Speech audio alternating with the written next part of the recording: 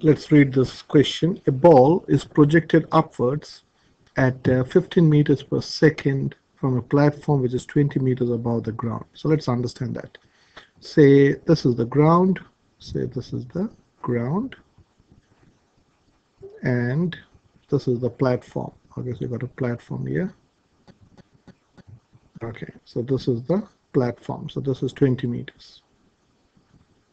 From here, the ball is thrown. Okay, so the ball is thrown somewhat like this. Say the ball goes like this and it drops. Okay, it goes up and then it comes down. So this is the situation. So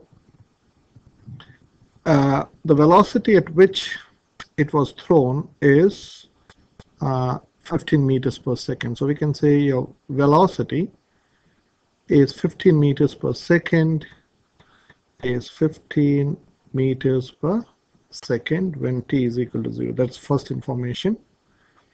And when t is 0, your distance, so in calculus we use s for the for distance, so we can say the distance s is 20 meters when again time is equal to 0.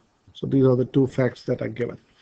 Okay, so let me draw a sketch of this graphically. Now what does this mean? So this is your y and this is your x-axis. Okay, so here this is say 20 meters above the ground. So this is suppose s, this is distance, and this is the time. So at time 0 it is 20 meters away, above, and then the ball goes like this. Okay, now what do we know? So the deceleration of the ball is constantly at 10 meters per second squared. So acceleration is given to be 10 and it is going downwards. So I'm going to write acceleration like this. So you can say acceleration is given to be minus 10. Okay, because it's going downwards. It is decelerating. At this, it has a velocity of 15 meters per second, and from there it is continuously decreasing at a deceleration of 10 meters per second squared. Okay, so if you want acceleration, so let me delete this. Okay, so I don't need this now. So what is given is, what do we know? Your acceleration is dv by dt. Your acceleration is dv by dt is acceleration. Okay, so if you want to find, if acceleration is given, this is a gradient function. So if you differentiate a with respect to time, you get velocity. Okay, so let me again explain.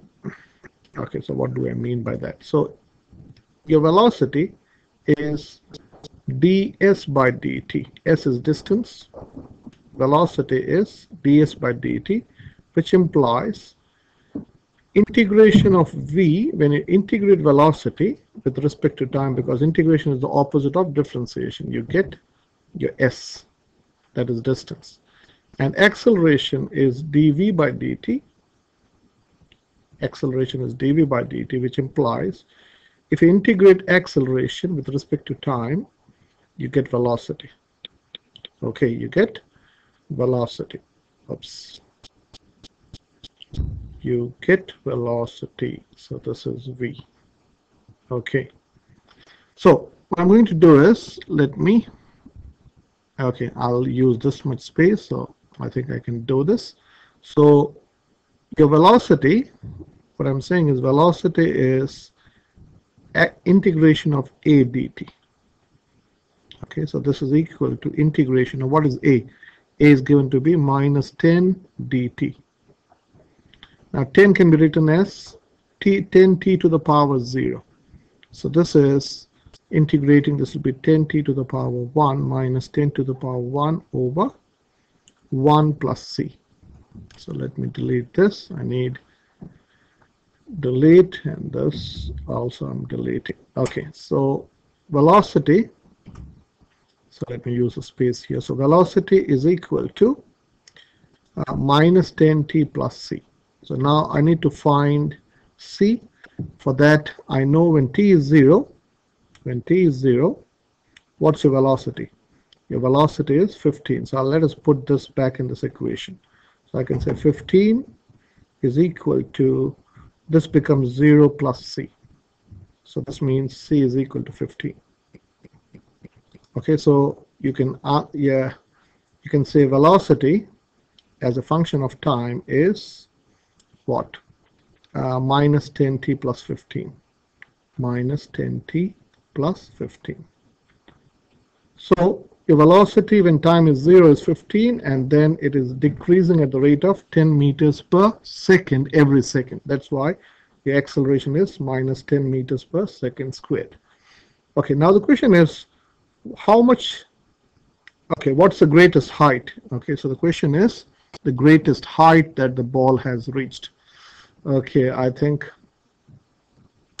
so the question is we want to find S. Okay, so let me use a different color. S is, as we saw, S is integration of v dt. Integrate velocity, which is a gradient function, with respect to time, you get distance. So now you know velocity is how much? Velocity is minus 10t plus 15 dt. So this 15 can be written as 15t to the power 0. So integrating this, again, you increase the power by 1. So this is minus 10t squared over 2 minus plus 15t over 1 plus c.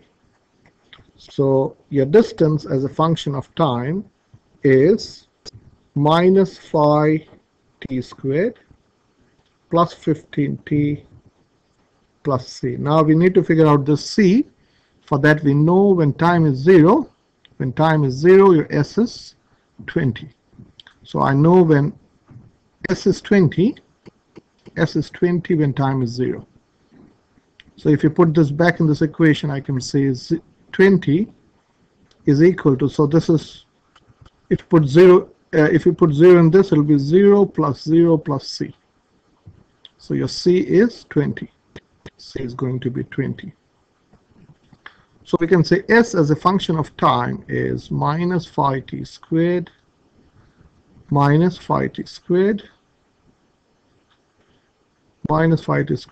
15t plus 20. Now I hope you understand this is a quadratic equation, and if you graph this, the sketch of this would look somewhat like this. You have to have a graphical understanding in calculus. So this, the sketch would be, it will be starting at 20. This equation tells me it does matches with what we saw. This is going up and it's going to come down. Okay, so this is your S and this is your T. This is your, so let me scroll this to, okay, so this is your, this is going to go down. So this is your T and this is your S, and this is 20. So you get the maximum when your gradient at this point is going to be 0. So you have to differentiate this. So let us differentiate. So ds by dt is equal to, drop the power down, so this is minus 10t plus 15. Minus 10t plus 15, and that's what we got, isn't it? Minus 10t plus 15 is when this is going to, this is nothing but velocity. Ds by dt is nothing but velocity. So in other words, what are we saying is you reach the maximum height when your velocity is equal to 0. I hope you understand. Here you have got a, here the velocity is positive. Okay, so here it's going to go up and then it's going to go down. Okay, so ds by dt is minus 10t plus 15. This is nothing but your velocity, and you have to set that equal to 0 to find the maximum height. So this is minus 10t is equal to minus 15. So you can say 10t is equal to 15. So t is 1.5. So after 1.5 seconds, is it minutes or seconds? Just make, yeah, it's seconds. So after, so at 1.5 seconds, you reach the maximum height.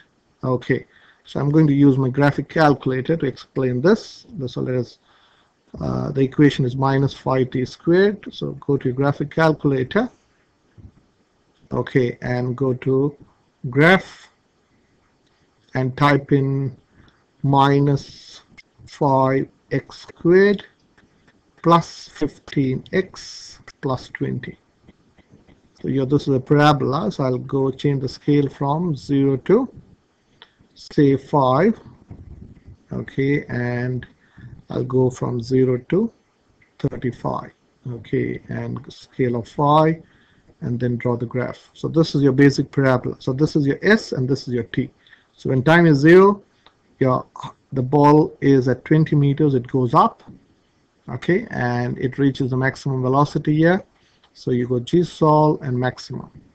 So this is your T. At 1.5 second, you reach the maximum height of 31.25.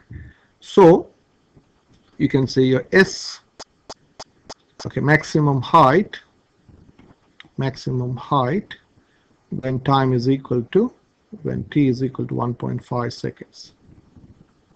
And we know the height is, so the maximum height is 31.25, or you can put 1.31.25 meters, or you can put this 1.5 in this function. If you put 1.5 here, you get 31.25. Okay, so you answer the first question, what's the maximum height it reaches? It is 31.25 meters. 31.25 meters. How many seconds after it was thrown it reaches the ground? So let me again use a calculator. So the ground, so when time is 0, it's at 20 meters. So we want to find at what time it hits the ground. Okay, so basically you want to find the x-intercept. So G sol root. So when x is 4, it reaches the height of 0. Can you see this is y is 0? That means your height is 0. That means you're at ground level. So the answer is, after how many seconds? That is 4 seconds. After 4 seconds, the ball is on the ground. Okay. And what is the velocity of the ball when it hits the ground? In other words, what's the function of velocity? Your velocity is given to be minus 10t plus 15. Minus 10t plus 15. So I'm going to put 4 here. So this is minus 10 times t, which is 4 plus 15, which is minus 40 plus 15. So your velocity after 4 seconds, or when it hits the ground, is minus 25 meters per second. Or this velocity, when negative velocity means it is going down. Okay, or you can also write velocity is 25 meters per second down. 25 meters per second down, because velocity is a vector quantity, and this minus is only telling me that the velocity of the ball is going down, because that's where when it hits the ground, it is going down technically. So at this point is 4 seconds. At this point, it has a velocity of 25 meters per second, and the direction is down, and that is why you got a negative velocity.